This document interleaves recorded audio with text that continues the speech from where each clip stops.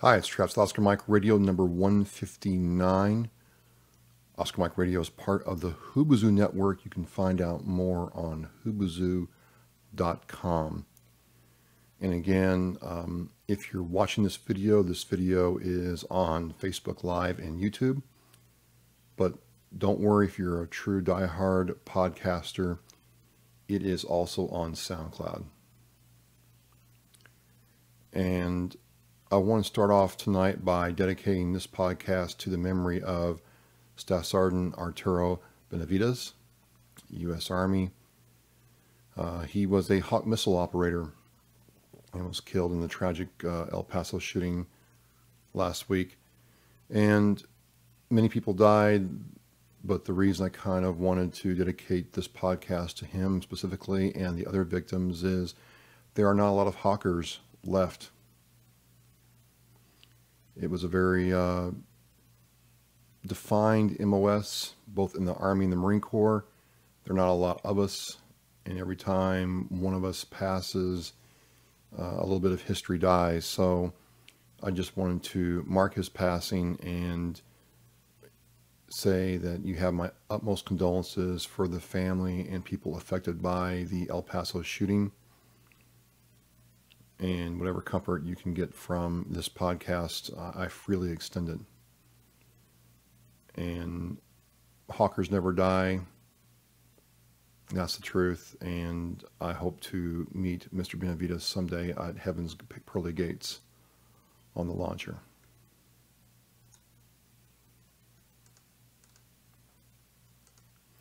Oscar Mike Radio is sponsored by Joyce Asack of Asack Realty. And we appreciate everything she does for Oscar Mike Radio.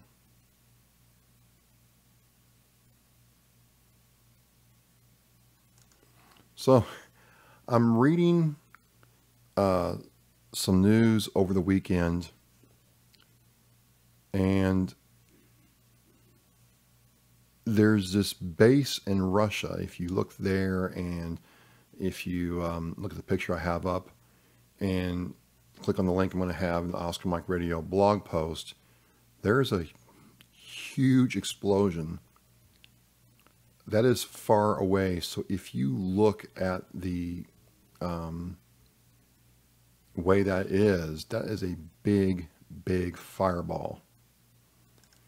And I started reading the story about this and kind of wanted to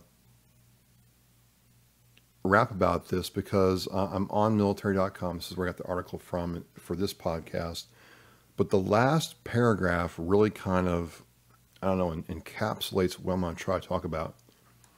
Officials didn't immediately announce the cause of fire, the latest in a series of blazes at Russian military arsenals over the past few years. Okay. That seems to suggest that fires like the one you're seeing are kind of a common thing. Like you're walking down the street and you're going to the grocery store or to the park or to the soccer field, or what have you, riding your motorcycle, your Ural, your Russian motorcycle that's a BMW derivative, and there's a big old fireball blazing in the military base. It's no big deal. And it kind of got me wondering, because Americans can't even deal with loud planes or, 105 howitzers going off in the morning, depending upon where they are, or, people running in formation at 0 dark 30. I could go on about the things that American civilians and people who live in towns complain about. I really can't imagine what it's like living in an area, right, where you get up and you're driving down the road and you hear this big explosion and a huge fire goes off. And reading the military.com site, this explosion at this military depot in Siberia injured 12, One's gone, one's missing. So, okay, that's newspeak for blown up, and forced more than 16,000 people to evacuate their homes. It was an ammunition depot near the city of Ashness in Siberia's Krasnoyarsk region. And the massive blast continued for 16 hours. So it wasn't even like a big boom, right? It wasn't like a big boom and we were done. Well, these were several booms over the course of 16 hours. So someone's day was messed up. And again, I'm going to have to really like nerd out about this and get real specific, because I can't remember ever where this kind of thing happened in the U.S. Now, certainly, and I've talked about it on this podcast before, Americans aren't exactly exempt from questionable activities, ships running into other ships, planes crashing into ski gondolas, any number of things, right? But this is, I mean, how do you let fire near an ammunition dump? Was somebody smoking? Was it a cigarette, a match? Unsecured ammunition? How does that happen? And how big was this ammunition dump? It must have been big. Because again, look at this image here I have on the screen. I kind of have the cursor kind of pointing to it. And that is a huge fireball. That is not close to these people who are standing in the screen. That is a long way away. Which means the people on base had no choice really but to back up and let this thing blow itself out, literally. And for the 13th person that is missing here, right? I mean, talk about going out in a blaze of unglory. What an undignified way to go. And so I just wondered, has this happened before? Has this kind of thing gone on in the U.S. or other places? And it doesn't seem like it. But then, and I'll have this article linked in the Oscar Mike Radio blog post. You read down here that with evacuation and air traffic and all this other stuff, but the last paragraph is key. Officials didn't immediately announce the cause of fire, the latest in a series of blazes at Russian military arsenals over the last few years. So does that suggest that there have been fires at different other military arsenals and it's just commonplace now?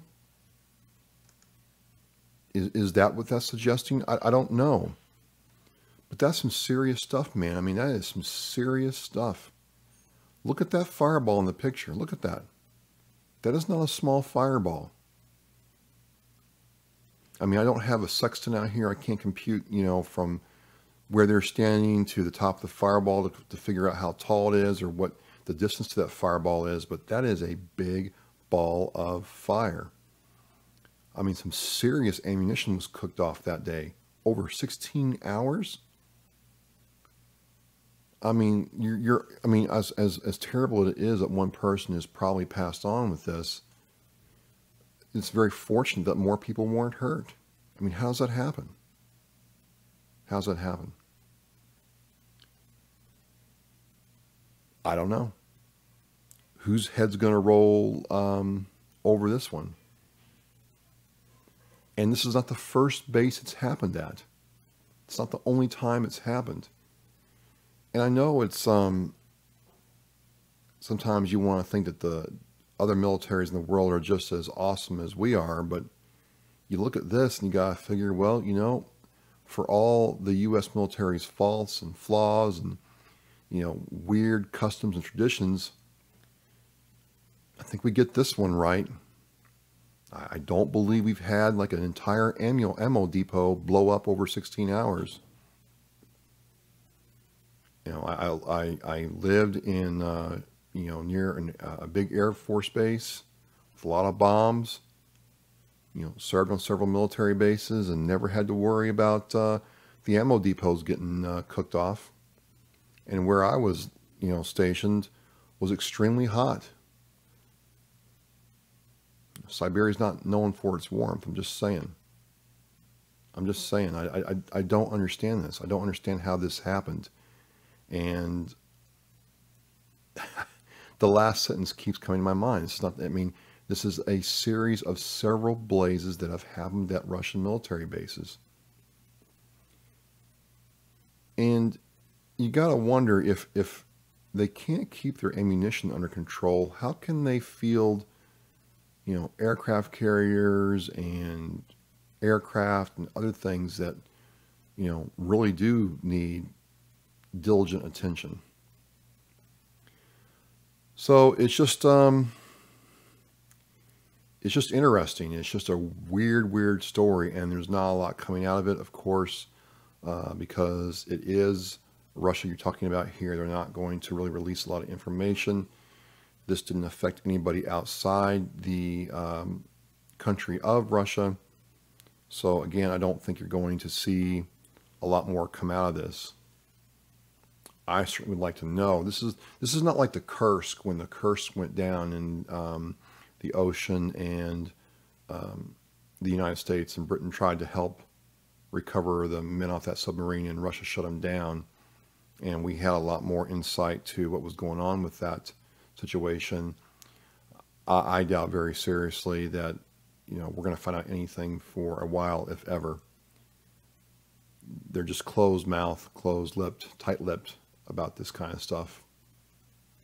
But still, it's interesting. And again, I want you to look at that picture.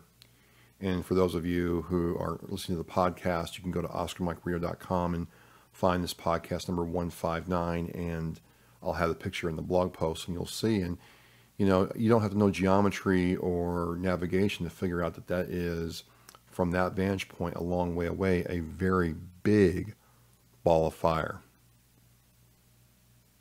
I fell into a burning ring of fire. All kidding aside, that is a large explosion over a sustained period of time.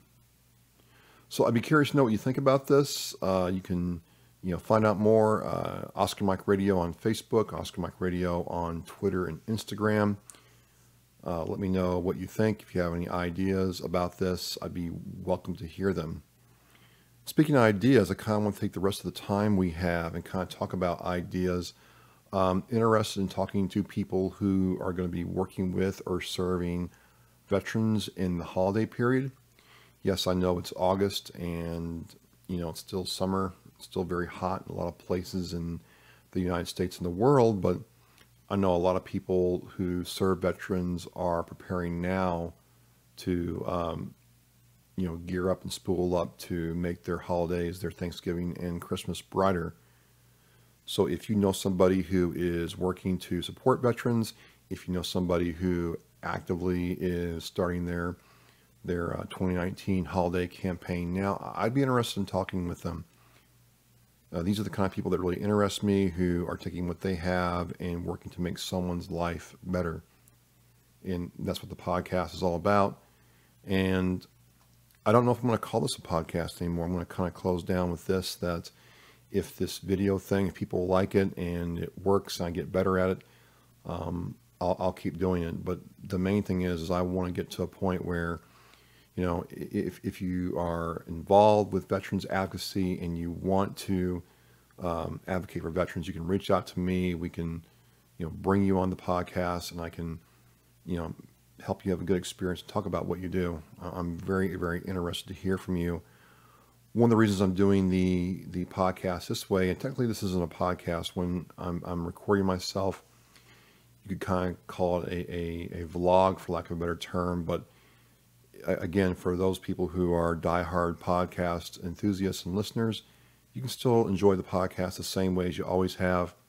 But for those who like video, want video, and for some reason want to see my face, well, you can see my face for what it's worth on Facebook Live and YouTube.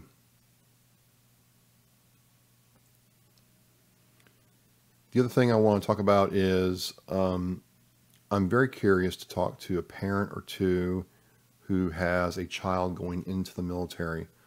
A lot of reasons for that, but as I see children that I kind of grew up with, what I mean by that is they were babies, and they're now 18, 19, 20 years old, and they're getting to join the military. Their methods, their reasoning, their desire to go and serve is similar to mine, but seeing it from the parent side, it's a very different feeling, and I kind of wanted to understand how parents felt, how the kids felt. Well, I can't really call them kids. I really feel that if you can make the decision to serve your country and sign the dotted line, you're taking a very adult step with your life. But I'd be interested in talking to you. I'd be interested in hearing what you have to say and what your story is, and maybe I can kind of adopt you as you go through your military career. It'd be kind of cool to check in with you from time to time. And I'd really appreciate getting to support you and see you succeed in the military, and if it's not your life ambition, in life in general. I really believe there's a saying that you shouldn't let your military define your entire life, but it's certainly defining time in your life. And you can take what you have learned in the military and apply it to several areas of your life outside the military. So again, like I told people a couple podcasts ago, you're going to see more of this kind of live content. So all I'm doing is recording this to my computer. I'll throw it in the editor, do some editing, get better at that, strip out the sound file, and put that into the SoundCloud, where you can hear the podcast, and put them both up on all the places on Thursday. So again, I wanted to get this right. Oh, there we go. I wanted to kind of dedicate this podcast to the memory and service of Staff Sergeant Arturo Benavides and all the people who were killed and injured in the El Paso shooting. Sad time for our country. Regardless of how you believe on the human level, it's a sad time. There's a lot of problems there, and I just wanted to mark their passing, and his in particular, because he's a hawker and there's simply not many of us left. And then you get up and go to work in the morning. I don't think a lot of us have to worry about working in an environment where we could literally be blown up. And we'll never find out what happened here in Russia, but there's a lot of problems there. And again, if you are getting ready to start your winter campaign for holiday support for veterans, I want to talk to you. You can email me, Travis@OscarMikeRadio. And if you have a child in the delayed entry program looking to join the military, and you'd like to talk about your story and what you think about this as a parent or as the child themselves, I certainly would like to talk to you and understand where you're coming from. So I'll work on getting better at this, kind of getting in the groove. I want to thank you for your time. I'm Travis. This is Oscar Mike Radio. Thanks to my Hubazoo team. Thank you to my sponsor, and I'll see you next week.